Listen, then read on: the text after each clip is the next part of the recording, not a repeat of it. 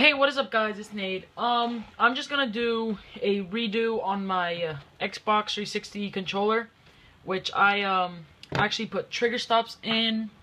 I put trigger stops and PS3 thumbsticks, or PS2. Don't know which one it was. I don't remember. But I'm gonna just redo this and show you guys how to open it, since my other one was actually really bad quality. And I actually am using my iPhone, but I got a tripod, so it's actually stable. So yeah, this actually, I'm sorry. This is a T8 screwdriver. Don't. I'm not sure. You can look it up online. I'll have it in the description, actually, tell you guys which one it is, but I'm pretty sure it's a T8. So yeah, there's a screw right here, right here, right here, right here, right here, and right here. And then you take off the battery pack, and there's a screw right, if I can focus in, right there. There's a sticker here. You have to take it off, or you can just make a hole. But this will void your warranty. Also, to let you guys know, this, if you guys break your controller or anything, I'm not responsible for it. So yeah. But here is a another screw. So yeah, I'm going to take those out now. Okay, so I took out the screws, and as you can see, I have two screws here, but those aren't on normal controllers, because those are my ghetto trigger stops. But yeah, you can just remember, have this part facing down when you open it, so none of the buttons or anything fall off, and then it just come off. So keep all the screws and stuff in a safe place, because you don't want to lose those. Okay, so you can take out the rumble packs, and put those, hang those off if you want. I've never tried taking them off, but yeah. So this is actually hard for me, so I'm gonna skip this part and take this out, since it's harder for me, since I have PS2 or PS3 thumbsticks on them. So yeah, let me just take this out.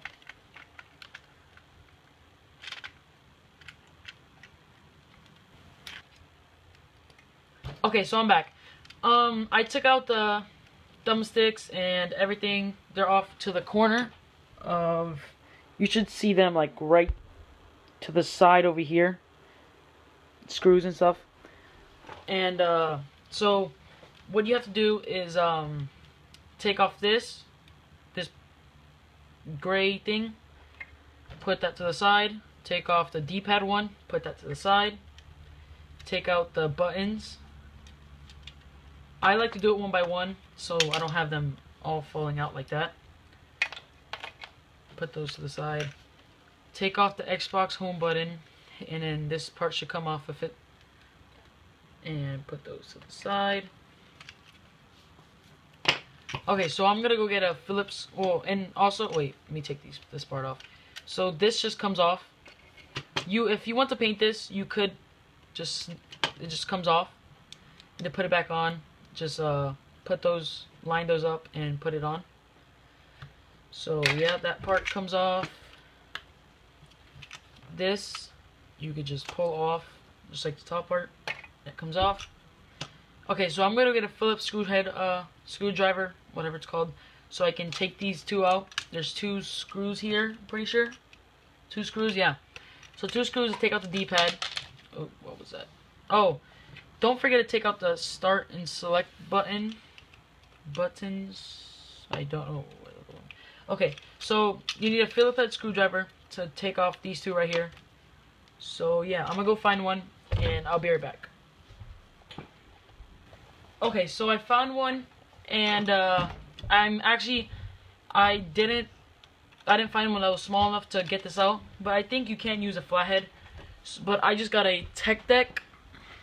See if I can focus. Okay, I guess I can't see from there. But yeah, I found a tech deck. Looks better there. Okay, so I found a tech deck screwdriver thing. I know that would work because I've tried that before. All you have to do is take out these 2 screws here, and I will speed this up or cut it out so I can take out these. My D-pad wouldn't come out, so my screws were all messed up, so it wouldn't come out. So here there are some clips, like here and here. There's some clips that you can like mess with, and then they come out. The D-pad, you pull it off, and that's it. So yeah, this was a disassembly on my Xbox 360 controller. I will be uploading a assembly so you guys can put it back together when you guys are done with whatever you're doing. So yeah, see you guys in the next video. Bye.